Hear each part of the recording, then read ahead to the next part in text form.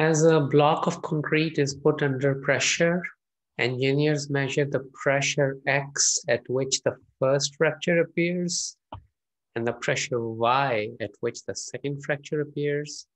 X and Y have joint PDF 24x times 1 minus y. Calculate the average pressure at which the second fracture appears, given that the first fracture appears at 1/3. So second fracture is y, and average means the expected value or the mean. So we have to find the expected value of y given x equals 1/3, because x is the first fracture. So in order to get this expected value, we need to find the corresponding conditional PDF. This is a conditional expected value. So we need the corresponding conditional PDF for y given x equals 1/3. This is what we need, f of y given x equals 1/3. So same thing, y and x 1/3 means f of 1/3 for x and y for y, divided by, and this marginal density, the given thing comes in the denominator. So fx at 1/3, the marginal density of x at 1/3. So f 1/3 y can be obtained by substituting x equals 1/3 in the f of xy. So when you substitute x equals 1/3 here, 24 times 1/3 is 8. You get 8 times 1 minus y divided by fx at 1/3. Now fx at x is obtained by integrating the y out of the joint PDF. So joint PDF is f of xy, and if you integrate it with respect to y, then you integrate the y out of it and you get fx of x.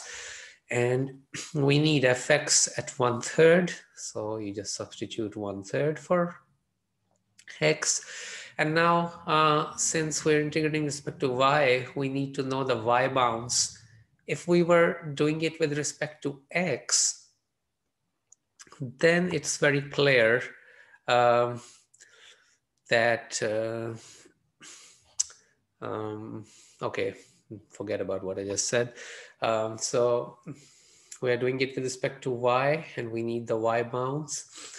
And you can draw the region y equals x is this line, and this will be the portion where x is less than y. That's what we want. X is less than y.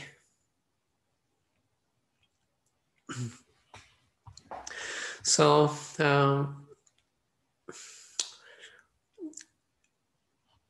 the y bounds, as you can see through a vertical strip, will be, you have y equals x here and y equals 1 here, because the 1 is the ultimate upper bound for the y. So that's why y goes from x to 1, f of 1/3 y. So f of 1/3 y, we already figured out, is 8 times 1 minus y. And also x is 1/3, so you can substitute that 1/3 over here as well, the limit. Eventually you had to do it anyways at the end once you integrate it out. So you may as well do it right now. So the integral of this now, a lot of times you would do this integral by just pulling the 8 out and say that this is y minus y squared by 2. But if you do that, then since both the limits are non-zero, so you get 4 terms. In order to avoid that, I'm keeping it a bit simpler by just integrating the 1 minus y as a whole through the power rule. So it'd be 1 minus y squared by 2, and then you'll pick up a negative when you do the u substitution. If you do u equals 1 minus y, you pick this negative. And the advantage of doing it in this way is that when you put the 1 limit, this whole thing becomes 0. And then 0 is the upper limit then after you substitute a 1 minus, and you substitute 1/3 for the lower limit. 8/2 is a 4, which I pulled out. And this ends up being 16/9. So in that was fx at 1/3. So remember, this is the conditional PDF we were looking for, f of y given x equals 1/3 equals 8, and this was equal to f of 1/3 comma y, which is 8 times 1 minus y, as we figured out before, divided by fx at 1/3, which we just calculated is 16/9. So this ends up being 8/16/9 is 4.5. So the conditional PDF ends up being 4.5 times 1 minus y. And remember, y in the original bounds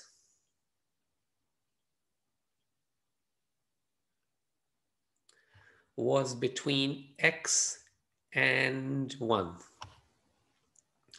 But since x is 1/3 in this conditional, so we can say it's between 1/3 and 1.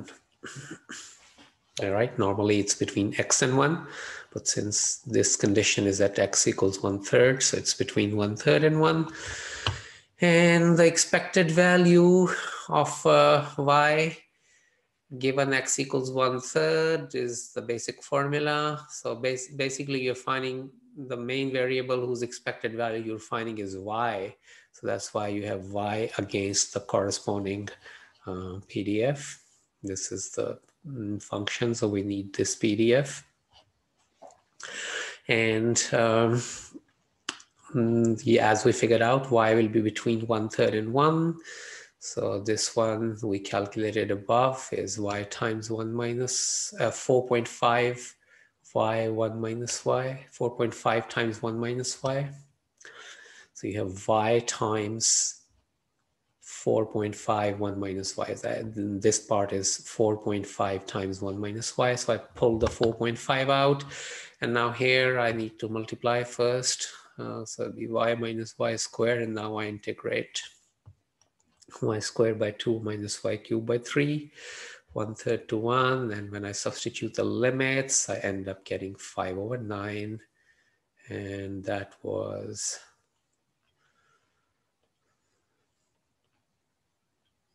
choice B.